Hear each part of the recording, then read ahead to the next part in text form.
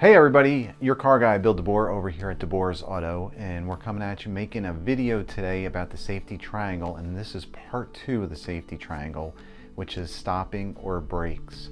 So it's very important when we're looking at the vehicle and the safety triangle that we're stopping properly and that the brakes system is working at its maximum capacity for you.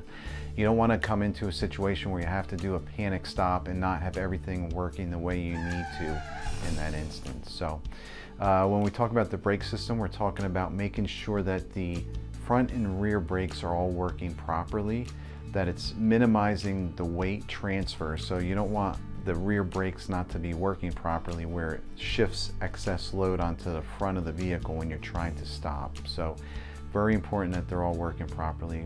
A good way to do that is have an annual brake inspection done on your vehicle. We typically do that at DeBoer's Auto once a year.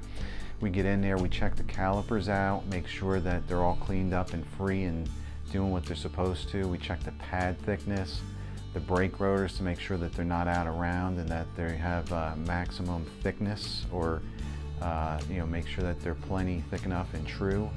And the other thing that you want to do is make sure that you have a good fresh brake fluid in the vehicle. So we typically flush them every 2 years, and that adds a lot of safety to the brake system to make sure that it's performing at its best. So again, just to reiterate, maybe people remember going back to the New Jersey State Inspection back in the day when they still did the brake testing there. You'd pull up and you'd get this report that said, oh, your right rear wheel isn't working, or something like that, and how could they tell? And that's what it does, is it measured the braking performance, and it's hard to tell until it's actually tested. And that's what we do by doing a physical brake inspection on it once a year. So for this and some other great tips, head on over to deboersauto.com for more information there, and we'll see you in part 3.